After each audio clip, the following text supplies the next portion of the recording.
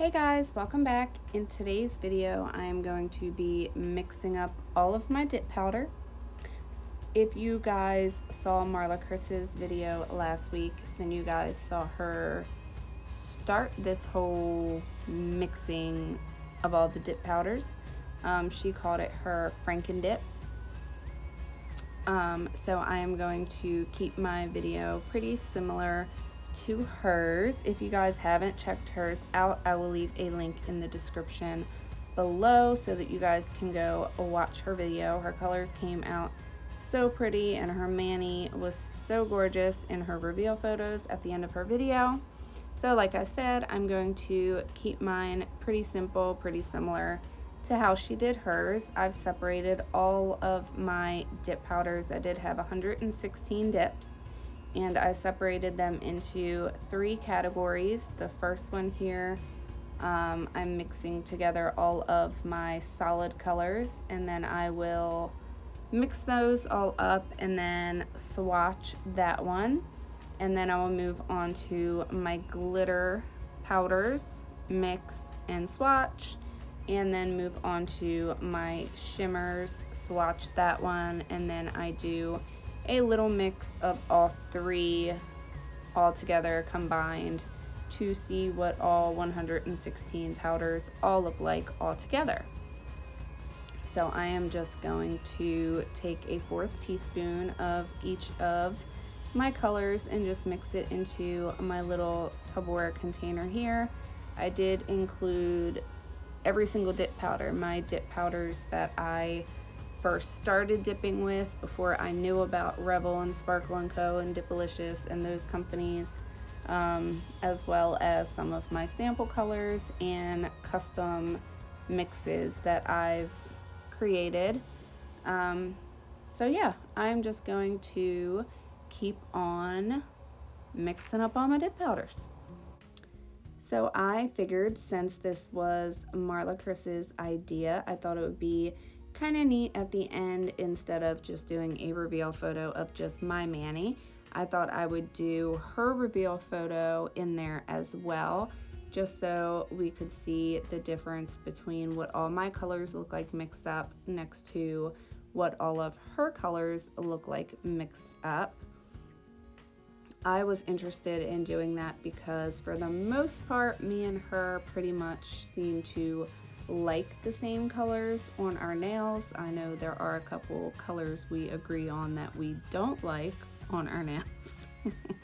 But I thought it would just kind of be a cool idea to just include both of our mani pictures in there. She did give me the A-OK to use her picture at the end of my video. So while I am sitting here mixing up all of my dip powders, I thought I would share with you guys my story of how I found dip powder and just my love of all things nails. So for me, I was 13 and I got grounded. It was right after my 13th birthday. It was my weekend at my dad's. My parents were going through a divorce, and I had been asking my mom forever, hey, take me to get my nails done. Let me get my nails done. And she would never let me. She kept saying, nope, you're gonna wait till you're like 16. I'm not gonna have you damaging your nails this young. But at my dad's house, our apartment was right behind a shopping center that had a nail salon.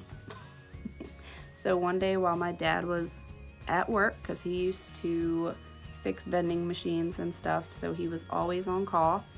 So when he got called in, I was like, oh, I'm gonna sneak up there and go get my nails done. And that's what I did. I still remember exactly how I got my first set of nails done. I got them pretty much the same length that I do now, square of course. And I don't know if you guys will remember this color, but it was called Cotton Candy. It was people mainly got it when they got like French manicures done. It was that clear, but it had that pinkish purple tint to it. That was all I got on my nails.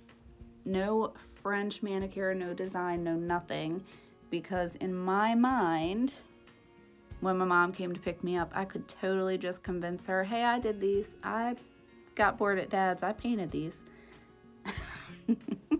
She didn't fall for it. She had been getting her nails done for years. She knew what acrylics look like. And, I mean, she did get me. She was like, how'd your nails grow that long in 2 days? But I was 13 and I wanted my nails done and I was determined, so I did. But I kind of like fell in love with it like right off the bat, like just them doing the monomer to the acrylic. I thought that was like the coolest thing. I don't know. I thought it was. I still think it's kind of neat. I'm a nerd. I also went to the same nail tech for pretty much the whole 15, 16 years that I was getting my nails done up until like a year and a half ago when I started dipping. My mom went to her, my sisters all went to her, my one sister still goes to her, and whenever I'm down in the area, I pop in and I say hi. I love her, I adore her, she's so sweet. But for me, I switched to dip powder because of financial reasons. My husband is on the transplant list and dialysis, and with all of that come some pretty hefty medical bills, and so we had to make sacrifices, and for me, nails was one of those sacrifices, you know, because we need food. And I didn't want to give up, you know, having pretty nails, and I tried just doing nail polish for a while, but my nails are so thin naturally that it just, I mean, they would crack or they would chip and it would drive me crazy. And I was like repainting my nails every like 2 days. So then I just kind of started Googling online how to, you know, different things I could do to make my nails stronger. And of course, those strengthening polishes popped up, which none of those ever worked for me. And then this Kiss brand, I still remember exactly what it is. The Kiss Lightning Speed Acrylic Dip Kit popped up. And I used that for like a good 5 or 6 months. And it only came with clear dip. That is where my sandwich technique came from with the nail polish.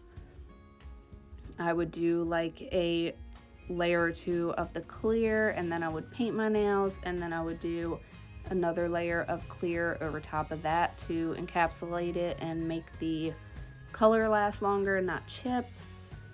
So that's what I did. And then I went to Walmart one day and they had those colored dip kits there, and I did that.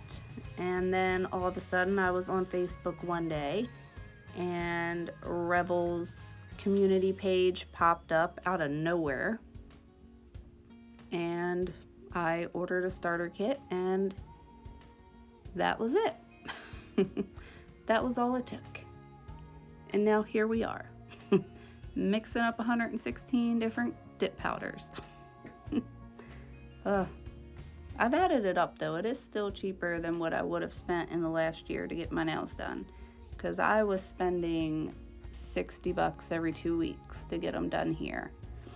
So, but I am just about done. I've talked through all of my solids.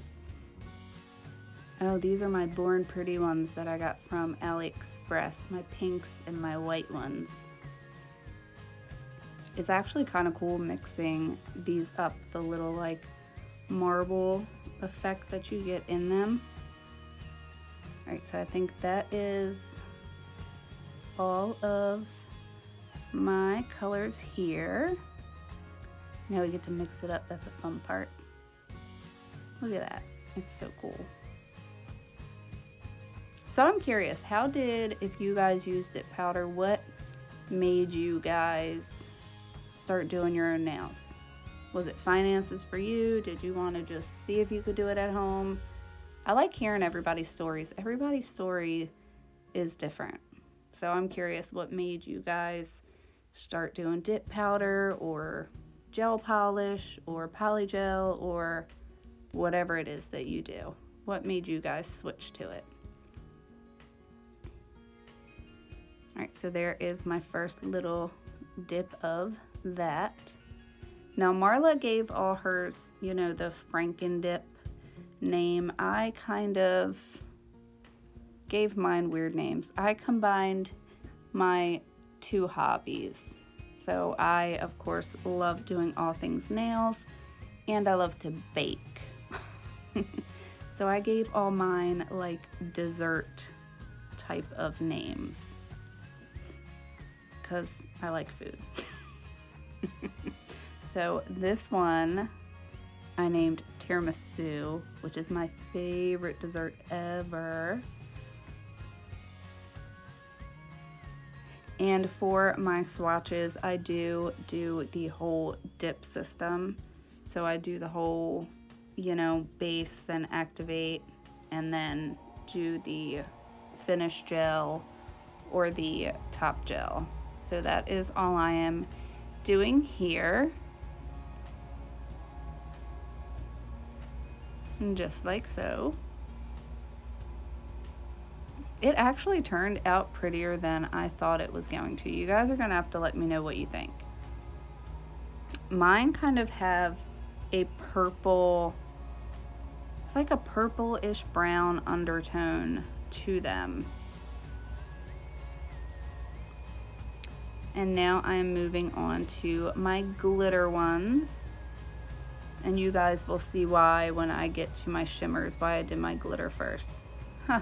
Funny story, that one I made for Christmas and I never even used it. I got distracted by the other Christmas colors that I ordered.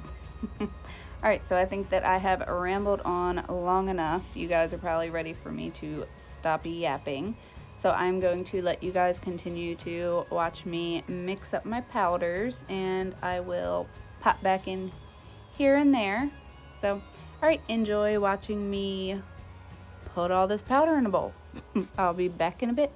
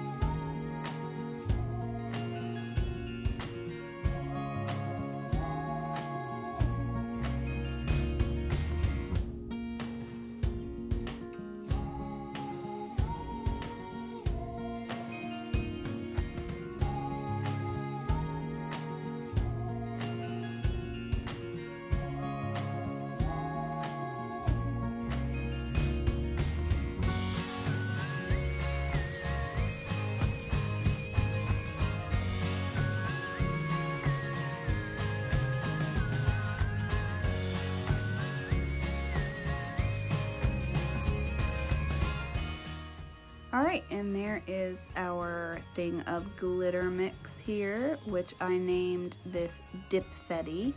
You know, like funfetti. I like cake. So I'm just going to swatch up my glitter one here. This one turned out a bit darker than I thought, and it is jam-packed full of glitter. Jam-packed. It looks light on the swatch here, but once I put the top coat on it, you guys will see. It almost looks like it has like a blackish type of base to it when it's done. So I'm going to finish up swatching my glitter one, and then we will move on to the shimmer colors. And I will be back when we get to the shimmers.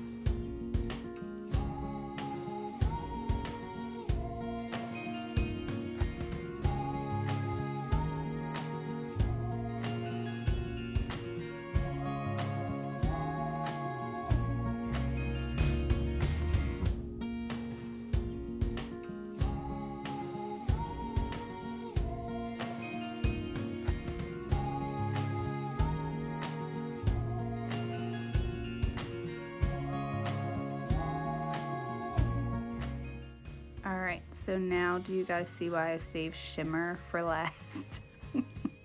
It is like fairies are just sneezing all over the place. You can see the shimmers just flying all around. It was cracking me up when I was going through and editing this video. I was like, it's like it's raining shimmers in here.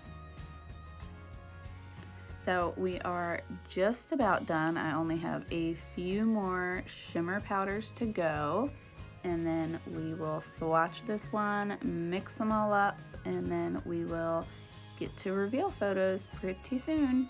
I hope you guys are enjoying this video. You guys are gonna have to let me know what you think of how my tip powders came out, being all, look at all that, being all mixed together. I do like Marla's idea of doing this annually. I like the idea of just seeing how, you know, kind of tastes change. I know for me, doing my own nails has gotten me way out of my comfort zone, especially look especially with ordering like the mystery boxes and the subscription bags and stuff like that, because I get a lot of colors that I would never really buy, you know, if I was just on the site. And a good amount of time I actually end up liking them. So yeah, I like that about doing the dip, because it gets me out of my comfort zone and trying new colors and all that good stuff. Alright, so I am going to let you guys continue to watch me mix my shimmers through my fairy storm we have going on. And I will be back when we get to swatching.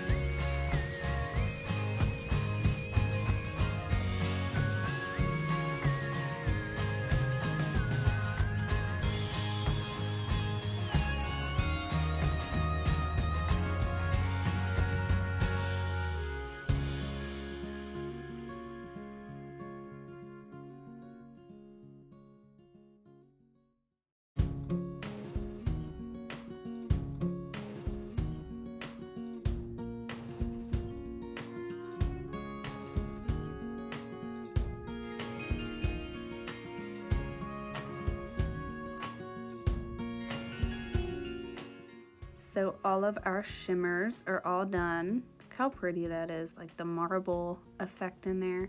You guys, this one turns out to actually be my favorite color out of all three of them. This one I had a hard time picking a name for.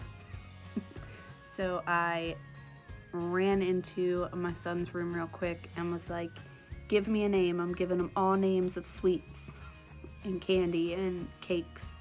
And he was like, well, grape skittle. So that's what we ended up naming this one. Look how pretty that is. It's so pretty. I love this one. I still have this whole set on right now, and that one is still my favorite one. It's like a glittery grape skittle. So I'm just going to swatch this one up for you, and then we will see what the last one, which is all three all mixed together, look like. So I will let you guys continue to watch, and I will pop back in here in a bit.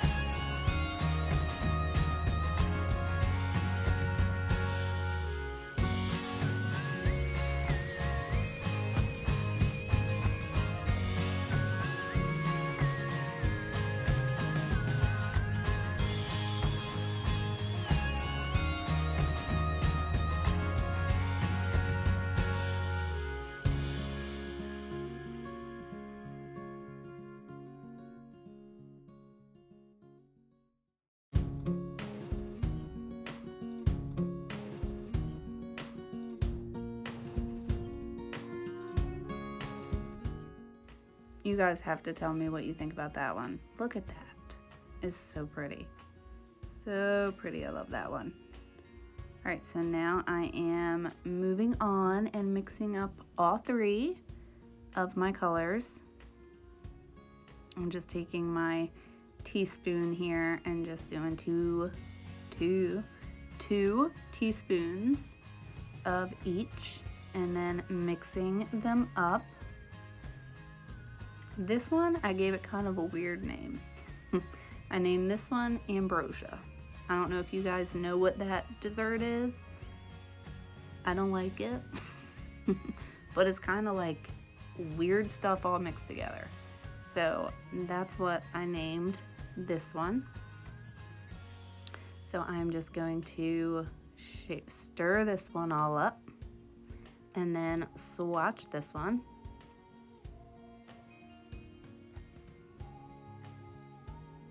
Still pretty, still pretty. All right, so I am going to get this one all swatched up for you. I'll be back in a bit.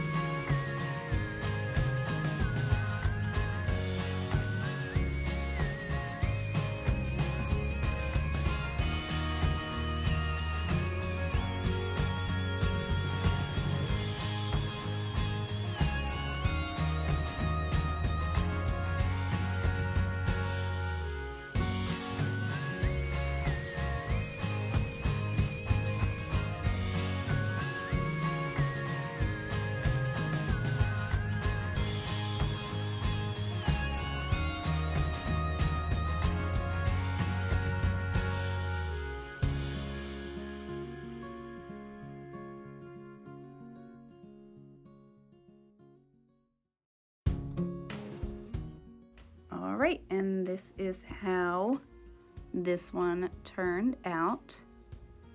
Super pretty with the chunky glitters and all that. All right, and here are all 4 all swatched and my station all cleaned up. I still have fairy dust blowing all around.